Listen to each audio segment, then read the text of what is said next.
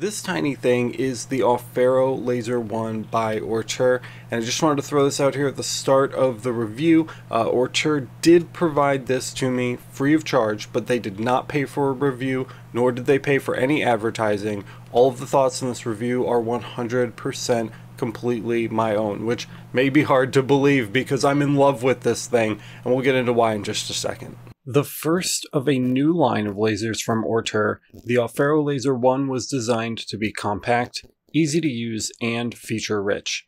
Its simple design and clean aesthetics keep the machine approachable to brand new laser owners, and its small size means it's portable and easy to manage even in a home environment.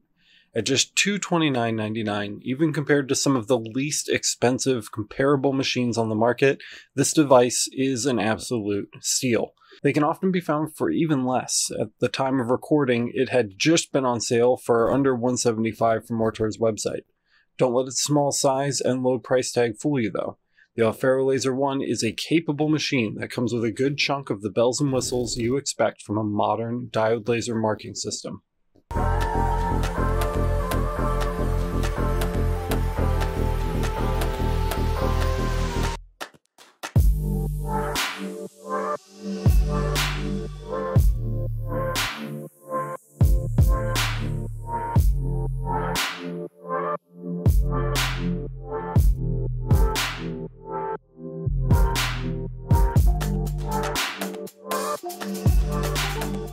You get all the things you would expect out of the box, including a decent pair of safety glasses, a few testing materials, a focus gauge, and the very few parts you'll need to get this thing set up and marking. The Aufero Laser 1 comes out of the box very nearly assembled. All you have to do is pull the laser module out of the box and attach it to the rail. Snap the data and power cable connectors and screw the ground wire into place and you're done.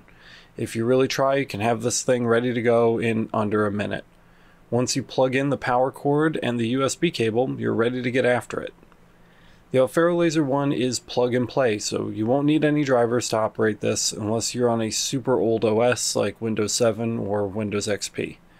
The AL1 sports the same 9th generation 32-bit motherboard and 240 MHz ESP32 microcontroller found in the other modern Ortur offerings, so you're going to have perfect compatibility with the free Laser Grbl software on PC or Lightburn on PC, macOS, and Linux. It goes without saying we recommend Lightburn for the best results. Since the AL1 shares a motherboard with its bigger siblings, you get the same safety protections that you'd enjoy with those other high-end machines as well.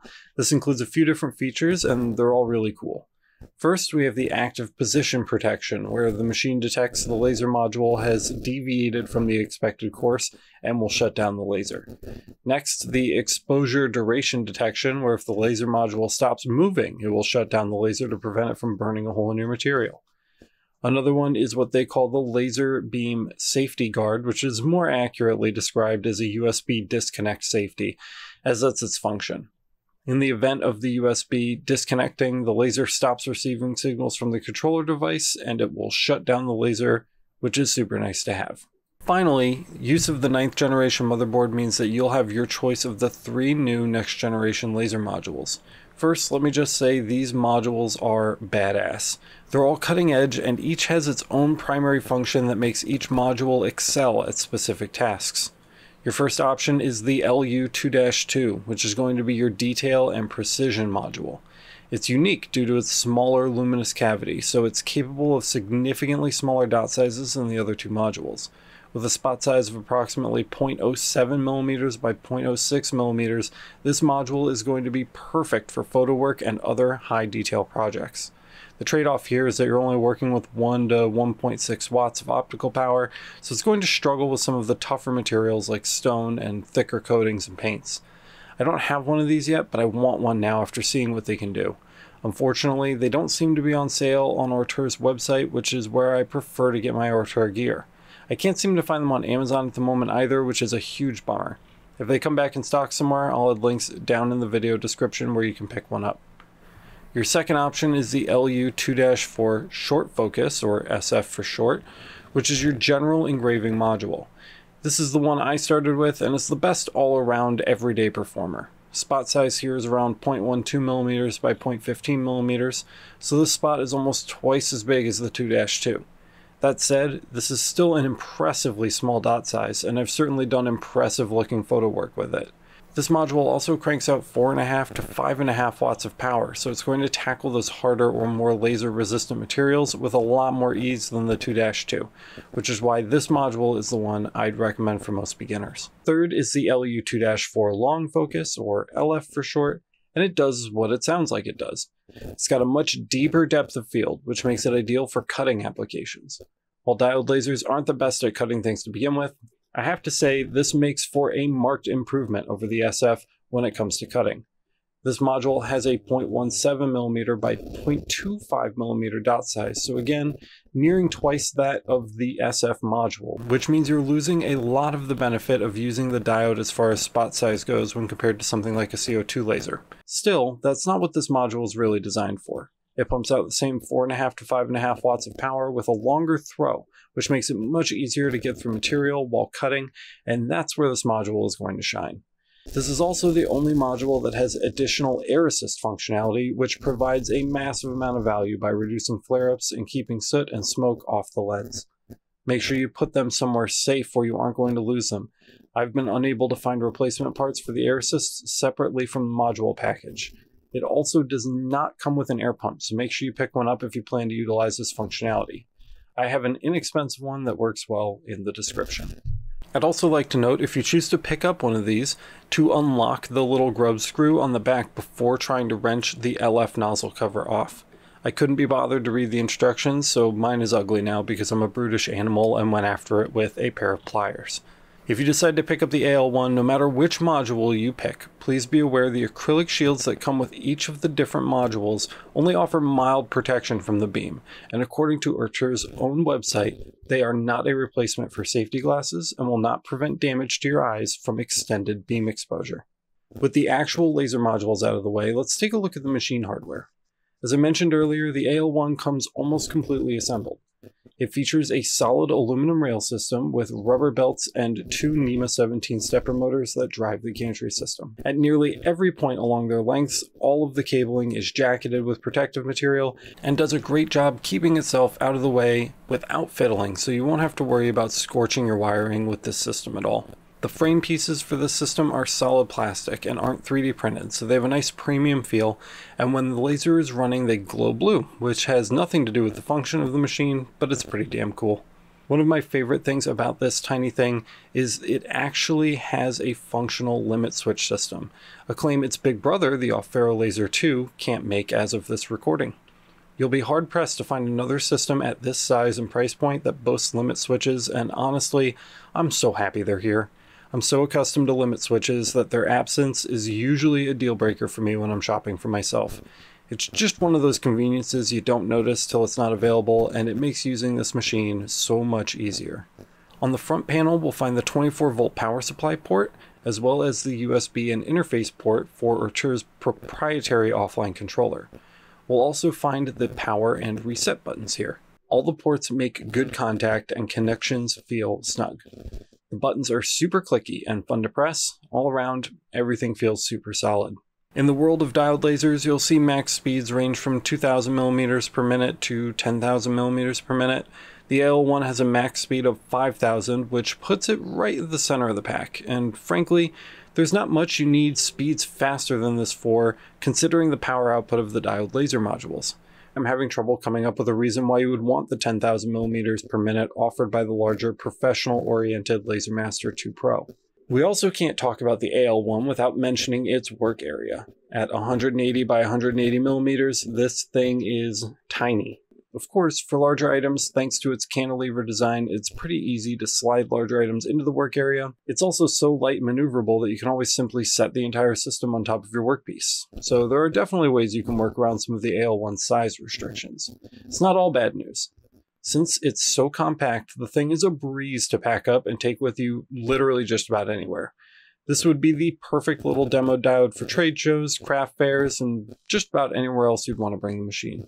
So it looks impressive on paper, but how does it actually do in the shop? In short, the thing is a beast. I threw everything I could think of at it, and it handled almost all of it like a champ. We tested the Aufero Laser 1 on a massive range of items. All of the standard materials such as pine, bamboo, and leather all performed exactly as expected. We had pretty solid success with coated and painted metals as well. The laser was easy to use, and even blindly guessing on a live stream as we tested the unit yielded amazing results without any planning or practice in advance. Any defects we noticed in the markings could have easily been solved with a tweak in the settings, especially DPI.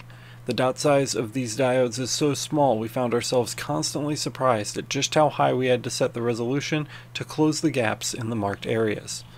Of course, where diodes really shine is raster performance. These lasers are capable of resolutions double or triple that of CO2 lasers in some cases, and it shows here. If you're looking to do small form factor raster work like photographs, look no further. Even with the LU2-4 modules, this thing is a raster beast, and there's honestly not much more to say about it. I had heard rumors that you could even get an anneal type effect from these diodes on ferrous metals like stainless steel. We wanted to see for ourselves, so we gave it a shot, and it does indeed work. No amount of scratching or scrubbing removed the marks we were able to make, and they have some pretty stellar contrast. Color me impressed. Cutting performance was equally impressive. We cut through a variety of materials, including multiple hardwoods and Romark engraving acrylic with ease. The machine was rated for 3mm thick materials, and we found this to be true. Our testing on 5mm ply definitely ended in failure, but I'm not disappointed given it's well outside the Ortur's stated thickness rating for this unit. The Ortur YRR 2.0 doesn't come in the box with the AL1, so I won't be factoring it into my final score, but it is in fact compatible, so I wanted to touch on how they work together in case this is something you wanted to pursue. Unlike the AL1, this thing comes in 1,000 tiny pieces and has to be put together from scratch. It took me about 30 minutes to complete, and I was only mildly frustrated by the time I had it conquered. The materials it's made from are all high quality, decent screws, real metal frame, only a couple of laser cut acrylic spacers. My main complaints originate with the overall design of the thing. I don't love it. The biggest issue is that in order to change the spacing of the rollers or guide wheels, you have to get a wrench and a screwdriver and loosen multiple nuts in multiple places multiple times. Annoying for sure, but that's a subject for a different video. Let's see how well it works. After a little trial and error, we were able to get decent results with the Rotary on this powder-coated tumbler. I think with some more practice, we could easily clean up these results. This isn't going to come close to being a replacement for something like a CO2 laser for heavy tumbler work, but if a diode is all you can afford right now, the solution is fair if not elegant and gets a pass. So here's the deal. This is a badass little diode laser. Pretty flawless execution here by Ortur, and I think I'd recommend this laser to literally everyone. Its small form factor and advanced safety features, along with the fact that it comes almost completely assembled, make this an absolute no-brainer for people looking to get into lasers. The price tag of $229.99 USD makes this unit all the more mouthwatering, and access to the complete lineup of second-generation laser modules from Ortur make this attractive even to seasoned laser veterans. Even the newer, larger Aufero Laser 2 doesn't feature limit switches, and compared to the larger LaserMaster 2 Pro, you lose mostly a bit of unnecessary speed, some work area, and your emergency stop button. But if its size is of the essence to you, you'll have a hard time passing this model up. Its long list of quality of life enhancements like limit switches and modular laser diodes make it clear the Aufero Laser 1 accomplishes what it set out to do despite its inherent size limitations, earning it a solid 5 stars from me, especially for the beginner crowd. Thank you guys so much for watching this review. I really think that this is a great laser to add to your lineup. If you have any desire at all to do photos on organics like wood or leather or even Romark engraving plastic, things like that, this is the laser that you want to get. The Ortur laser diode modules are just so good at doing photos. The spot size is so much smaller than CO2. I really think it's an indispensable addition to whatever you've got going on in your laser shop, so don't overlook them, even if you have more expensive lasers. If you guys got value out of this video, please smash the like button. Let everybody else know the content is good, and don't forget to subscribe and hit the notification bell so you get notified the next time I upload a video. If you really love the content here over at Laser Everything and you want to support the channel so we can keep doing what we're doing, please go check out the Laser Master Academy. It's masters.lasereverything.net, and it's the #1 way to help support the channel so that we can keep doing what we do. You get a bunch of bonus goodies for signing up, like access to our laser parameter libraries, you get bonus episodes of the podcast and exclusive live streams and a whole lot more. Special shout out to our supporters that made this episode possible, and as always guys, we will see you in the next one. We'll be